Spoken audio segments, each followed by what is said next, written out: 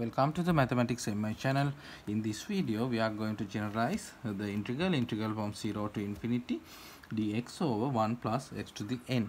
Okay, before solve it, I would like to say the YouTube analytic source, my audience also watch Flammable Maths YouTube channel.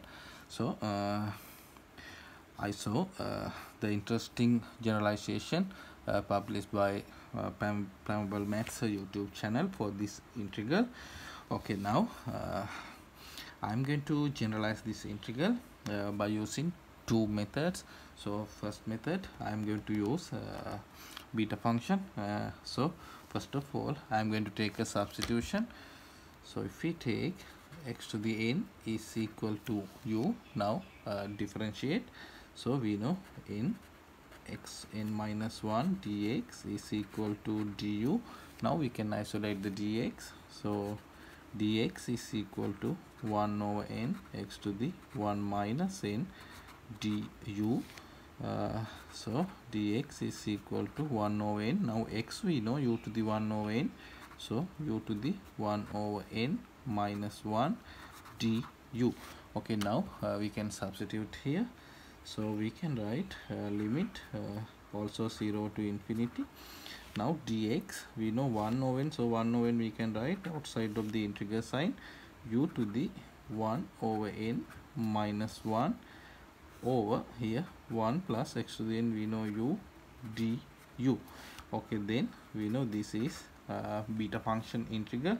So we know this is equal to beta of 1 over n 1 minus 1 over n.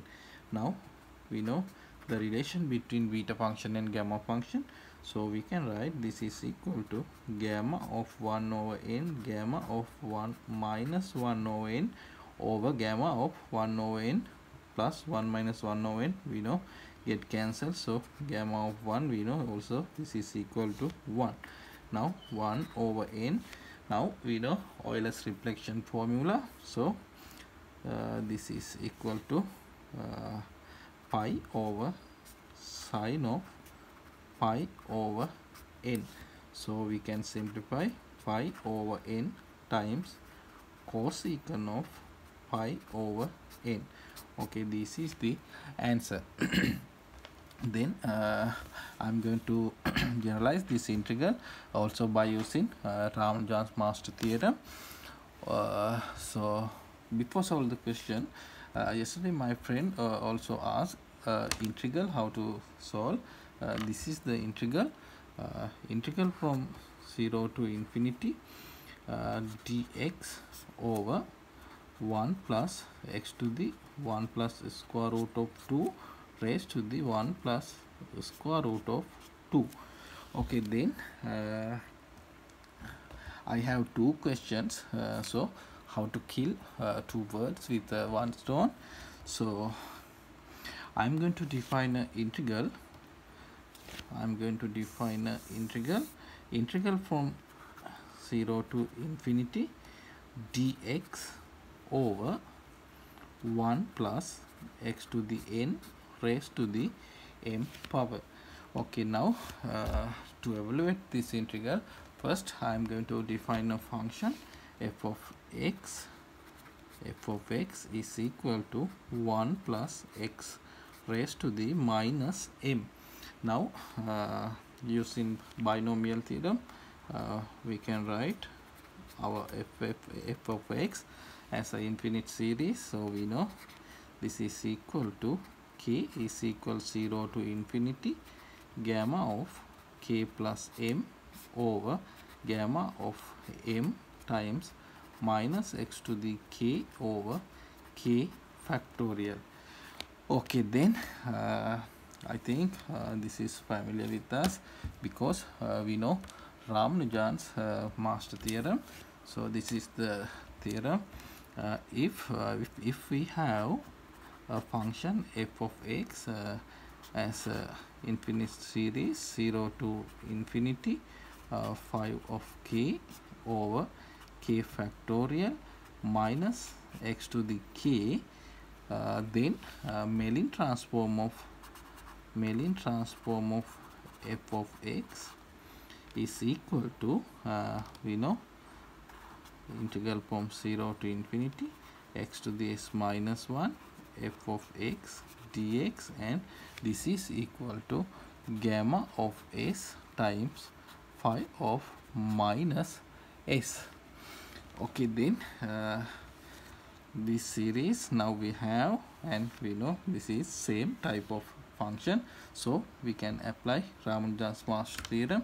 So we can write now Mellin transform of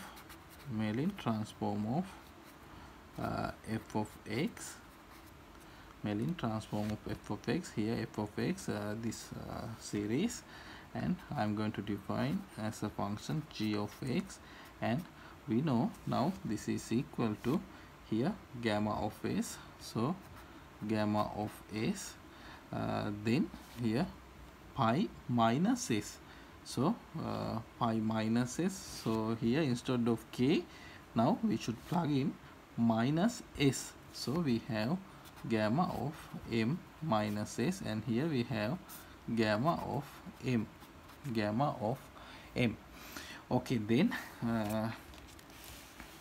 we know this fact, Mellin transform of x to the n, Mellin transform of x to the n, now we know this is also equal to 1 over n, here our function g, so g of s over n, therefore we can take Mellin transform of 1 plus x to the n raised to the minus m is equal to we know integral representation 0 to infinity x to the s minus 1 over 1 plus x raised to the n raised to the m power dx, and also we know this is equal to now Mellin transform of x to the n 1 over n g s to the n, and here also Mellin transform of f of x, so we can write now this is equal to 1 here 1 over n, so 1 over n, now g of s over n, now we know g of x here, now g of s over n we can write gamma of s over n times gamma of m minus s over n over here gamma of m. Okay, then if we take s is equal to 1, so when s is equal to 1 our integral becomes 0 to infinity, here x to the 0 power, so dx over 1 plus x raised to the m is equal to, now here we know s is equal 1, so 1 over n gamma of 1 over n times gamma of m minus 1 over n over gamma of m. Okay, this is the generalization for this integral here, so now we can evaluate this integral.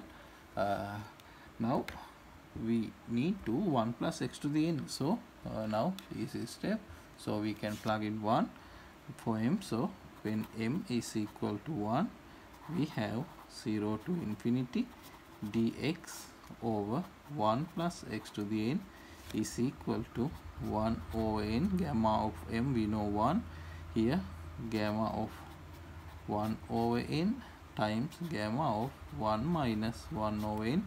Now this is Euler's reflection formula, so we have 1 over n cosecant of phi over n. Okay, this is the generalization, and now I am going to tell you another interesting fact, interesting integral.